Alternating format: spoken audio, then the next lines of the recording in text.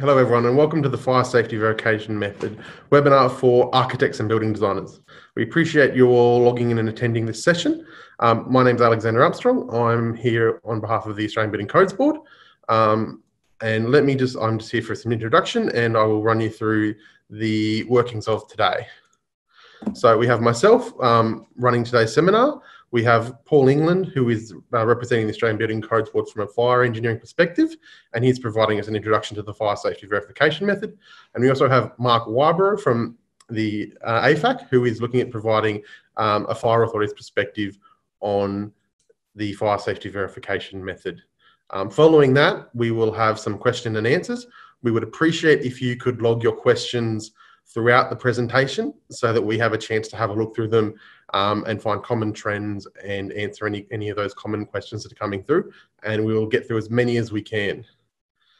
Today's presentation, we're looking at achieving a few learning outcomes for yourself. Firstly, it's gaining a better technical understanding of the fire safety verification method for architects and building designers and how that will impact your job, your day-to-day job.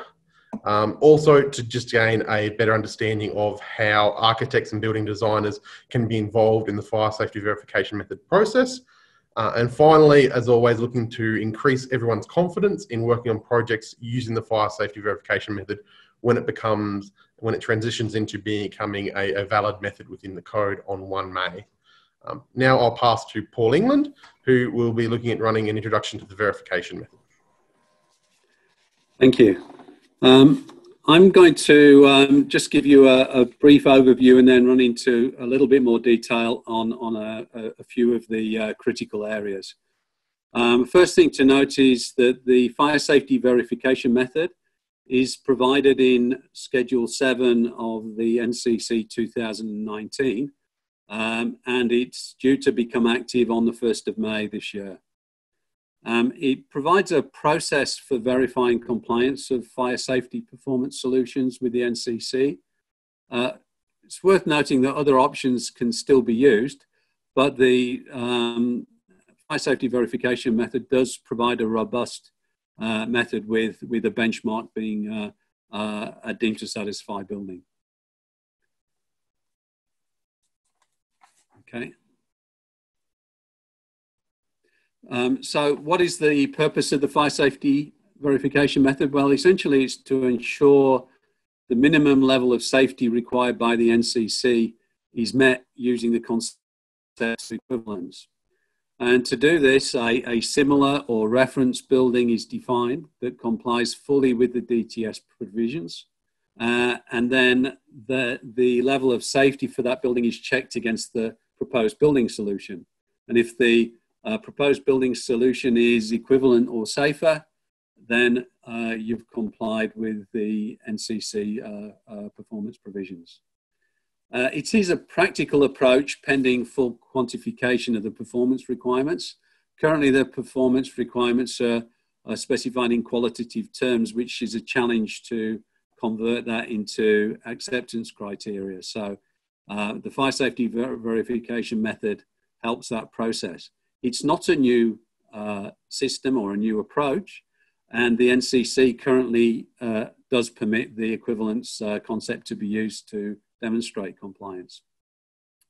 If you go back to the early 90s, the risk assessment and comparative approaches were used by Vaughan Beck of VUT to evaluate and compare requirements for developing new deemed to satisfy solutions for the NCC, and some of you may be aware of Caesar Risk, which came out of that work.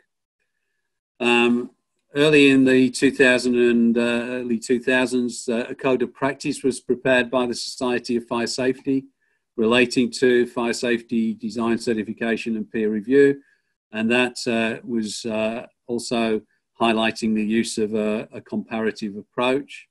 More recently, 2005, the AFAC also incorporates the equivalence approach, and the equivalence approach has been used for some landmark buildings such as the 140 Williams Street project, which some of you may well know quite well. was undertaken in Melbourne and involved some major reductions in fire resistance levels, as well as other variations and some mitigation measures that were added. So that was a very landmark project dating from late 90s to early 2000s.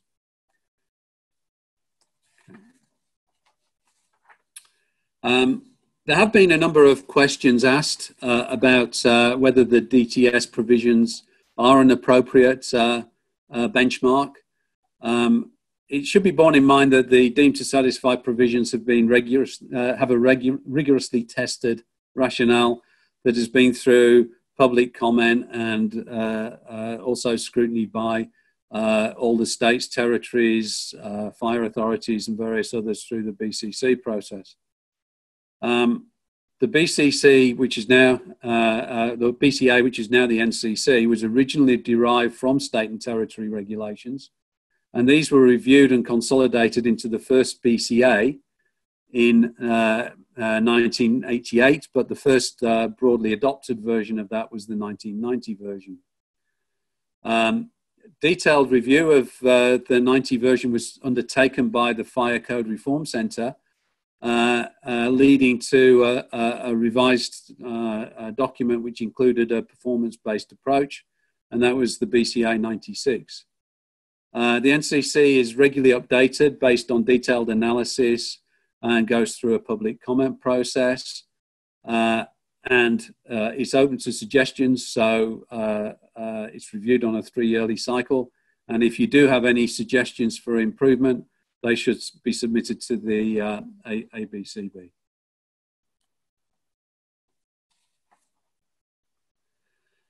There are a number of supporting resources that have been published to help with the use of the fire safety verification method.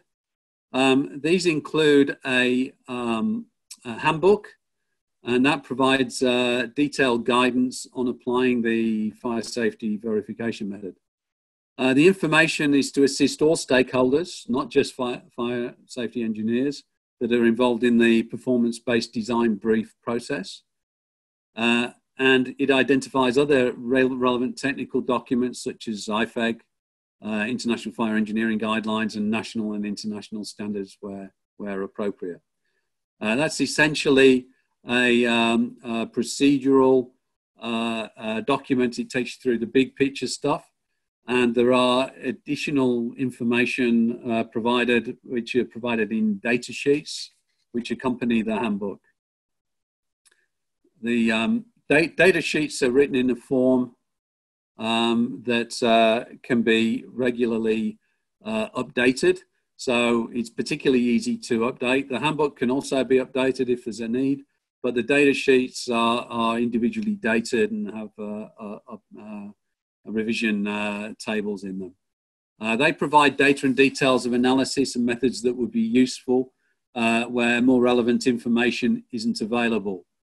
They can be progressively updated, as I've said before, as more relevant information becomes available. And they cover such things as development of design fires. There's a lot on effectiveness, which is the reliability and performance of fire safety systems that are commonly looked at in performance solutions, and also address issues such as occupant response and evacuation. Architects should really be aware, and building designers, of these documents. Some of them are a little bit technical, but others are more general. Okay, I'll now run through some of the highlights of the fire safety verification method that makes it a little bit different from routine equivalence approaches. So the first thing is that there is guidance that's provided in the handbook on the selection of reference buildings. And this is really to limit what I've called DTS wrangling when defining the reference building. One of the most important aspects of the verification methods is making sure that an appropriate reference building has been defined. And some of the principles that should be applied in the selection process. There are more in the handbook, but I'll just run through some of the main ones.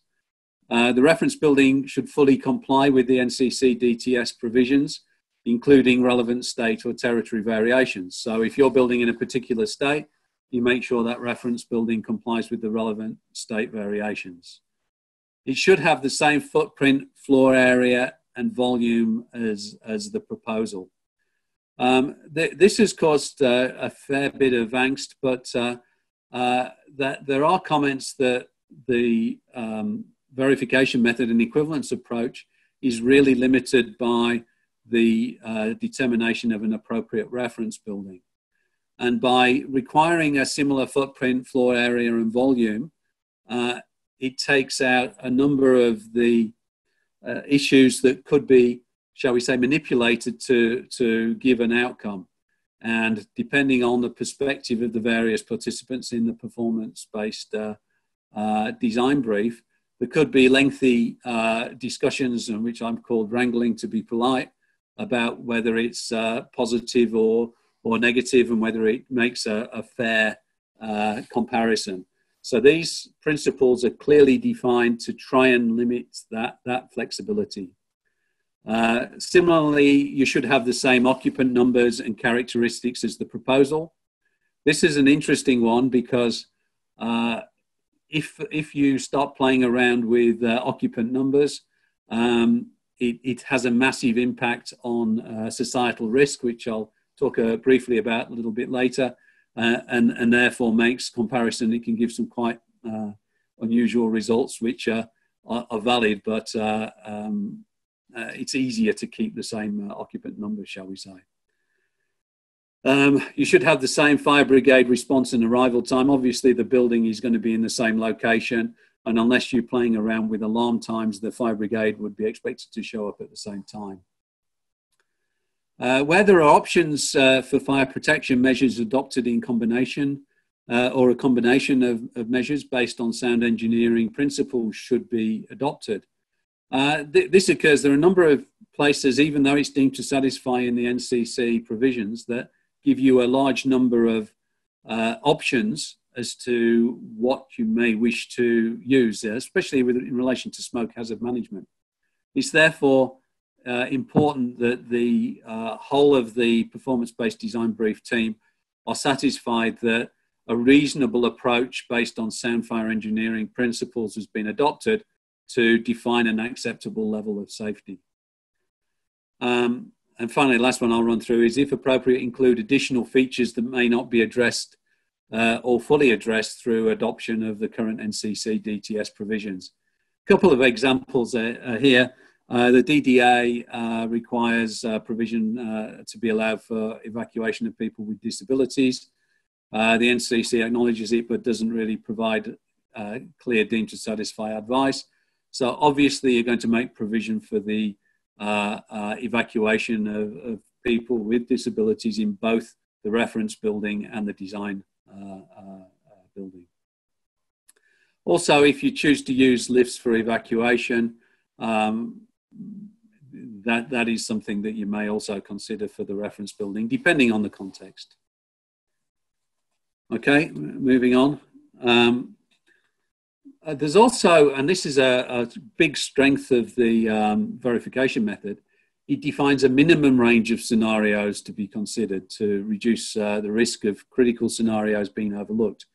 This doesn't preclude the addition of other verification methods where it's considered that they may well be more critical, but you have to consider these. And the word consider doesn't necessarily mean that you're going to do a massive detailed analysis. Some of the outcomes with these scenarios would be self-evident from a preliminary review, but that review needs to be documented and clearly articulated. Looking at some of these scenarios, there are some that maybe commonly haven't been used in the past for some performance solutions. Things like the first one, which is blocked exits, where a fire blocks an evacuation route. This is obviously very critical, especially when there's a single evacuation route or things like that. So it really makes you think about the layout of the building, and is quite important. Another one of interest is fire starts in concealed spaces. Again, not always looked at in the past, but a fire breaking out of a concealed space that may not have a detection or alarm system, or the operation of that may be deferred, again, can have a significant impact. Fire brigade intervention, and that's more, I'll leave that for the fire brigade to talk about, but that's very critical and should be considered, both from a perspective of firefighting, but also evacuation and the safety of firefighters. Common one from previous approaches is a worst credible scenario. That is generally reasonably well understood. But there's also a robustness check, which looks at the reliability of systems and looking at failure of systems. So these are very important because not all fire safety systems have the same reliability. So they could perform and have the same efficacy, i.e. they achieve the safety if they actually operate in accordance with their design perspectives. But some systems might have a reliability of 50%, where others may be closer to 90%. So you've got to make sure you're comparing like with respect to reliability as well. Things like structural stability and other property protection are also considered. So it's an interesting list, but it's not exclusive, so you can always add to it. Okay, there are also some procedural requirements that are addressed in detail in the handbook. A performance-based design brief process is mandatory. So it's not an option, it has to be done. Some participants are mandated, so a client or client's representative, and that may well be the architect or designer in some cases if they've been asked to act on behalf of the client. The architect or designer, you're pleased to be must be involved. Various specialist consultants are generally derived from a stakeholder analysis, and it depends what the issues are, complexity of the building. So that's one that could be varied, but is looked at. Fire brigade emergency services are definitely mandated, and I'll let them talk to that later, but they have to be part of it. And obviously the appropriate authority subject to state legislation, which would be a building surveyor or certifier serving a statutory role. That and the degree of involvement will vary from state to state. The performance-based design brief team is involved in defining the reference building, as I've said before, and that's a very critical part of the process. The fire safety verification method does adopt an holistic approach, and this has been identified by Current Warren Center and others as being quite critical. So that means that you consider all the performance solutions interacting together as one performance solution or one performance design building, and that's compared to the reference building.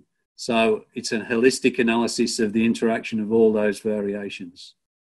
Tenability criteria are specified in the fire safety verification method if you are using ASET, VRSET type analysis, although the sensitivity to those things is not as great as it could be in an absolute analysis because you're using a comparative analysis. And as I alluded to earlier, individual and societal risks should be considered. Individual risk really means looking at the risk of it to an individual, whereas societal risk means looking at in simple terms, the risk of multiple fatalities from a single incident. Okay, we'll move on now. Okay, so now I'll just go through a little bit on the application of the fire safety verification method.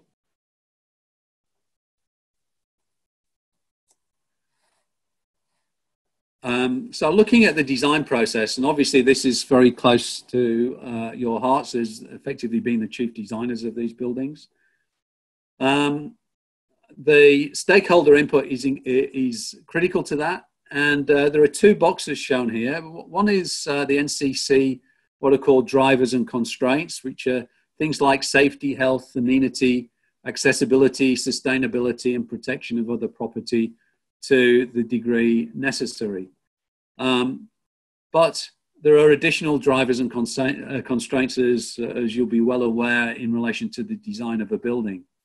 So you've got things like the usability of the building, aesthetics, costs, speed of construction, building flexibility, operational continuity, corporate image of the building owner, environmental protection, heritage protection, workplace health and safety, any other legislation that's relevant. And you may well have enhanced NCC drivers driven by wishes from a client, for example. So the role of a designer is to consider all these, and the architect, building designer, has a critical task of identifying all these drivers and constraints that may impact on fire safety, in addition to just the NCC provisions. So the NCC requirements are minimum required levels and based on critical societal drivers. When you've looked at that overall design process, you come up with a proposed building design, and the bit we're focusing on is the NCC compliance determination, but you will also have to determine whether you've complied with the other additional drivers and constraints. That lies outside the scope of this presentation. So moving on. Selection of assessment method. This is a key role for the performance design brief group. And the first part of this process is to check NCC compliance. And the first question you have to ask is, does the design satisfy all DTS requirements? If it satisfies those DTS requirements, then there's no need for any further performance solution development or analysis. However, if those DTS solutions aren't satisfied, then you have to go the performance solution path. And the next question is the fire safety verification method applicable? If it is, then a decision's made to progress down that path. If not, then you look at other permitted NCC assessment methods. So moving on now to assuming the decision's been made to follow the fire safety verification method. And we then get heavily involved in the performance-based design brief process. Core stakeholders, they're listed here. Fire safety engineers obviously got to be involved. Building surveyor certifier, and that's the statutory certifier. Emergency services, fire brigade, client owner or delegate. In some instances, that might be those requirements may be delegated to the architect and our designer, and then architect and building designer. So those are the core members of the performance-based design brief team.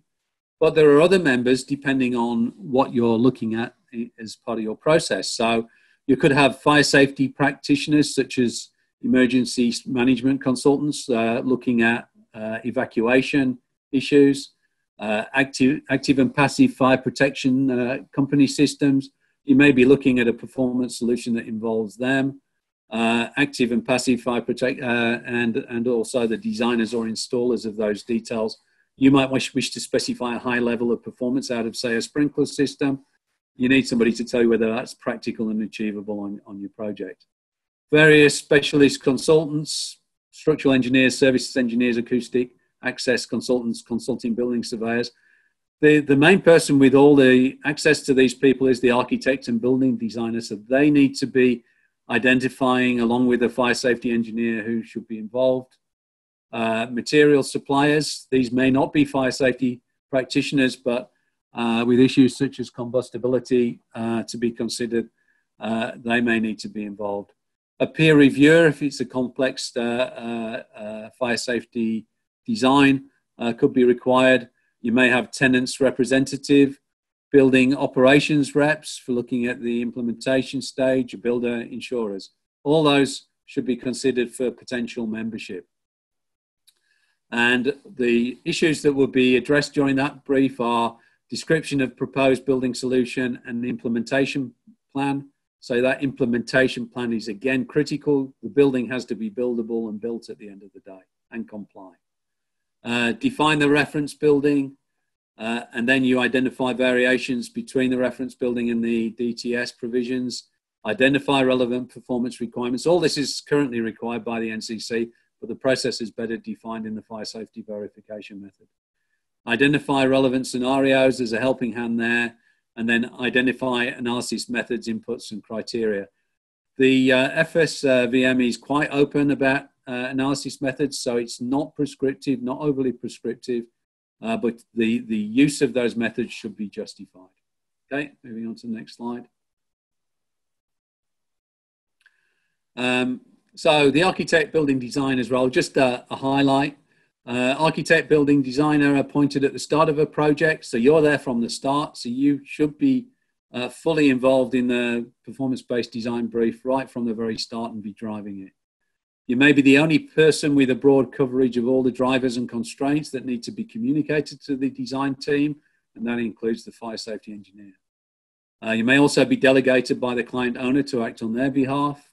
So you need to have a broad understanding of the NCC along with other drivers and constraints that, but you may need to be supported by a consultant building surveyor. So where the statutory building surveyor's role is limited to just a yes or no regarding certain things with compliance with deemed to satisfy. If you want a consultant building surveyor that's going to get involved in the design process, they could be involved in the design team, but they do need to be independent of the statutory building surveyor in most states. So the architect or building designer will tend to coordinate consultants if no project managers are involved. And your important role is to continually check all drivers and constraints have been satisfied, and that the fire safety engineer is made aware of any potential changes, even outside the fire safety area, that could impact on the fire safety engineering design. And finally, you go through a review of the analysis and sign off. So the building surveyor, peer reviewer, and fire brigades will be particularly interested, but you need to review the final design documentation, implementation, and maintenance plans to again determine independently if all the drivers have been satisfied. You want to review the documentation to check if there is adequate information to facilitate compliance at the end of the construction project and through the building life. And also look at the responsibilities for design and implementation. Who is going to be responsible for that? As the lead designer, you have some exposure in this area. So if you haven't allocated somebody to fulfill the role of overseeing the design, noting that a building surveyor does have some responsibilities, but that's generally an audit process. So you really need to consider that. And potentially a good way of doing that is to consider the extension of the performance-based design brief post the design verification. That's where the fire safety verification method ends unless there's any further design changes, but the implementation is critical. So moving on to just the last slide, and as I've indicated, this really isn't relevant or specific to the fire safety verification method, but the reliability of the system should have been considered, and therefore this process needs to have been considered to some degree. And if you look at this diagram, it is complicated. If you look at the orange areas, you've got things where product supply chains come in. You might need product designers involved in the performance-based design brief, but they're definitely going to be involved in the installation. And you've got to look at how any specific design details that are relevant to the performance-based solution are communicated to those people. Obviously, the builder has a coordination role, but so does the architect and building designer. And moving through the construction process, you've also got building use and occupation. There's no point in making assumptions about how occupants are going to behave and what cues they're going to be given if the system isn't established to provide that. And you have to maintain your inspection and maintenance procedures throughout the life of the building. So again, that comes into the handover from the architect. So you have an involvement, extending the role of the performance-based design brief team may help you in this and delegating certain tasks. So that's a brief summary of the verification method and just a little bit more on the end. So thank you very much. Thank you, Paul. Now we'll pass across to Mark Whybro from AFAC to provide a fire authority's perspective on the on the fire safety verification method. Thank you, Alex, and thank you to the Australian Building Codes Board for allowing me the opportunity to be involved in these webinars. For those of you who don't know me, I'm Assistant Commissioner of Community Safety for Fire and Rescue New South Wales, but also the Chair of the AFAC Built Environment Technical Group. So obviously a key stakeholder in the FSVM.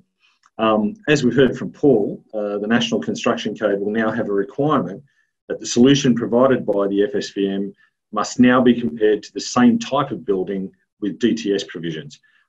That's an important point and an attractive point for fire services who like certainty in design. The FSVM must be equal to or safer than the DTS result.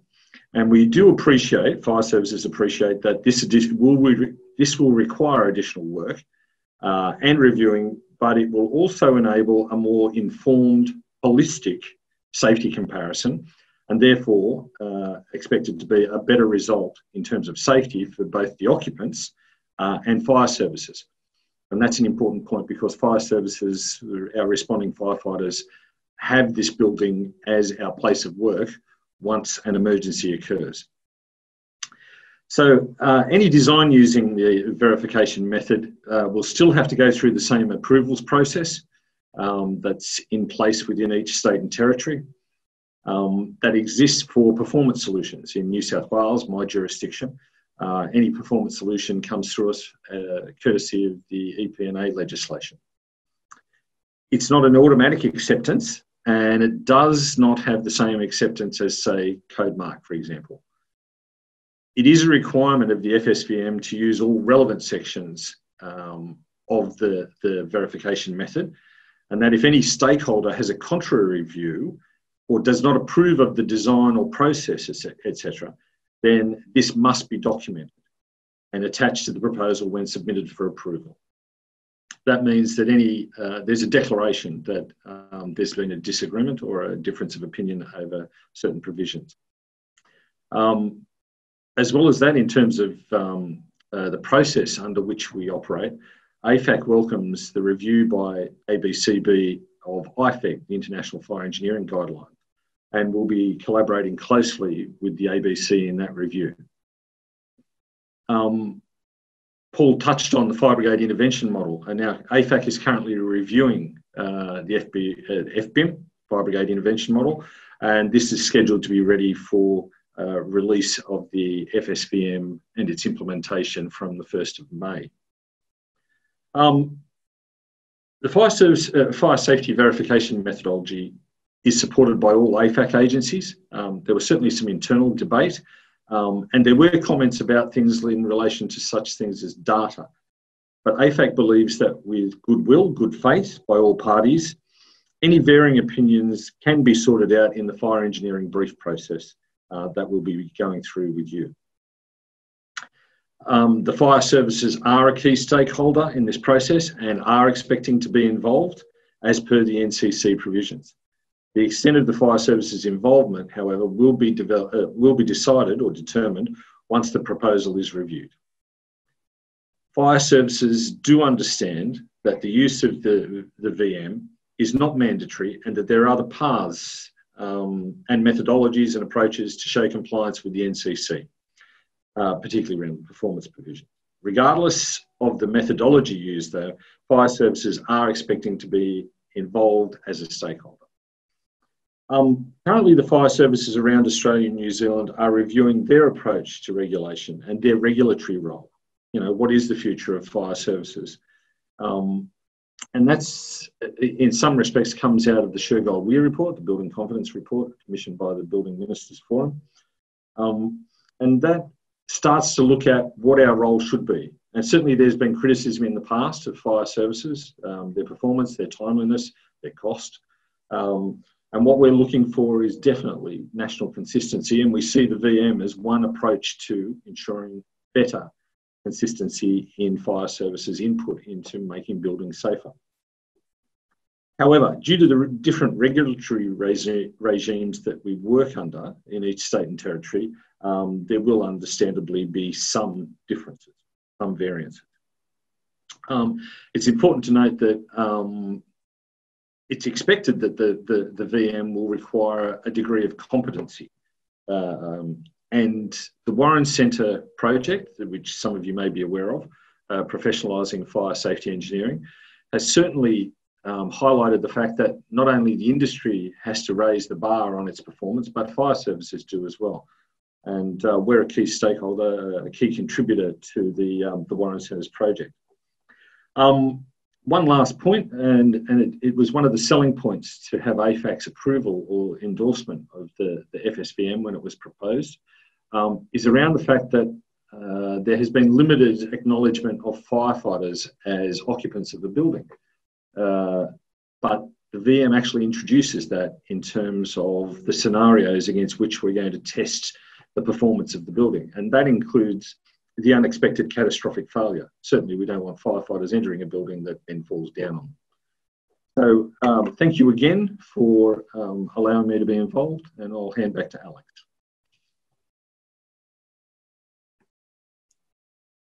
Thank you, Mark. We'll now move into the question portion of today's webinar. Please feel free to continue to send through any questions if you have them based on today's content. But first off, I will direct a question to Paul, which is, will the architect be expected to produce a set of drawings for the DTS reference building? I think this will depend to a large extent on a case-by-case basis. And the level of detail in the drawings will also vary depending on, obviously, on the stage of the project as well. I think if you start talking about a whole set of drawings involving at the end of the detailed design stage or final design, I think a full set of drawings probably wouldn't be appropriate. Normally the fire safety verification method in most performance solutions should be undertaken probably at schematic design stage leading into design development, and then the details are carried on. So theoretically, you would need a building that's got a clearly defined layout and the details that are pertinent to the actual study and the analysis that's been undertaken.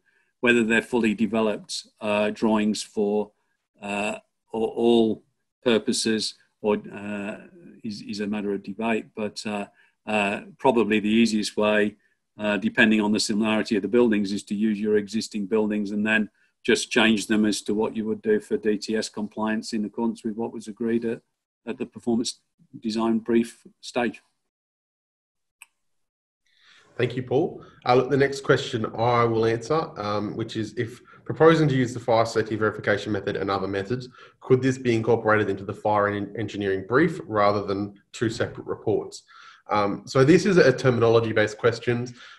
Traditionally, in the fire engineering world, the fire engineering brief has been the documentation terminology used. The ABCB has started to introduce the term performance-based design brief. The intention is these are two similar processes, the key differentiator being that the performance-based design brief is used commonly across the entirety of the code. The fire engineering brief is the same process, however, is specific to the fire engineering brief. They can be used and will likely be used interchangeably, as the FEB or fire engineering brief term is currently used throughout the fire engineering area. But either or is basically the same process. Our next question is, I will push to Paul. Is the reference building considered to be a hypothetical building? I'm not too sure what is meant by a hypothetical building. I think, again, it sort of ties in with the previous answer I gave, that it's a building that should be able to be built.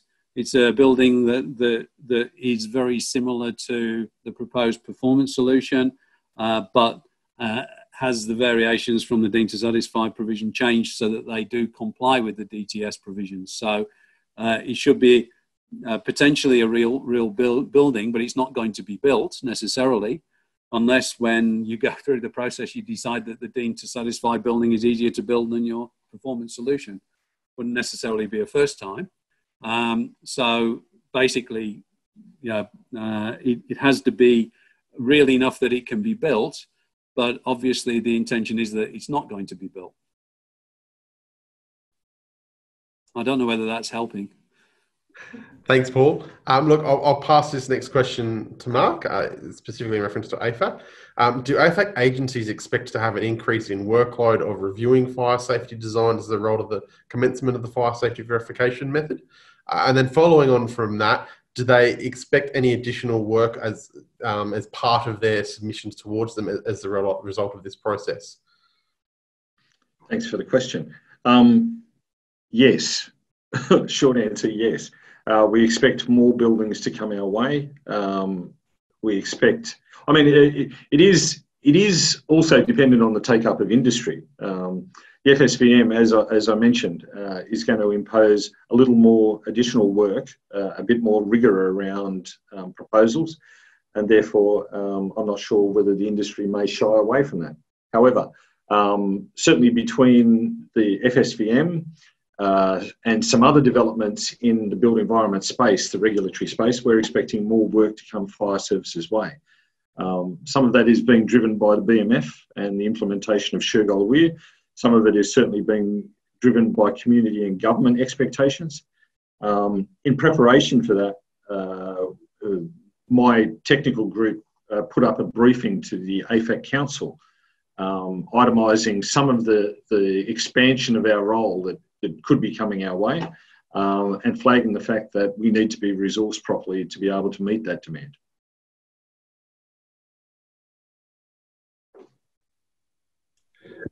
Thanks, Mark. I'll pass this next question on to Paul, which is, should architects or building designers be involved in the performance-based design brief? Absolutely. You couldn't have a performance-based design brief without your lead designer involved. They have to give input into all aspects of the design, and essentially they're responsible for coordinating the outcomes as well. So they are an integral part and should always be involved in a performance-based design brief. Thanks, Paul. And look, I'll leave this next one on to yourself as well, which is, will the fire safety verification method apply to all building classes? Well, the version that it's in, or the part of the NCC it's in, relates to class 2 to 9 buildings, and as such it can be applied to those class 2 to 9. The decision whether it applies to class 1 buildings and 10 buildings depends on whether it's ever inserted into that document. That's my perspective on it. So it's really a matter of the scope. There's no reason why the procedures couldn't be applied to a class 1 building, but whether it's practical is perhaps another matter.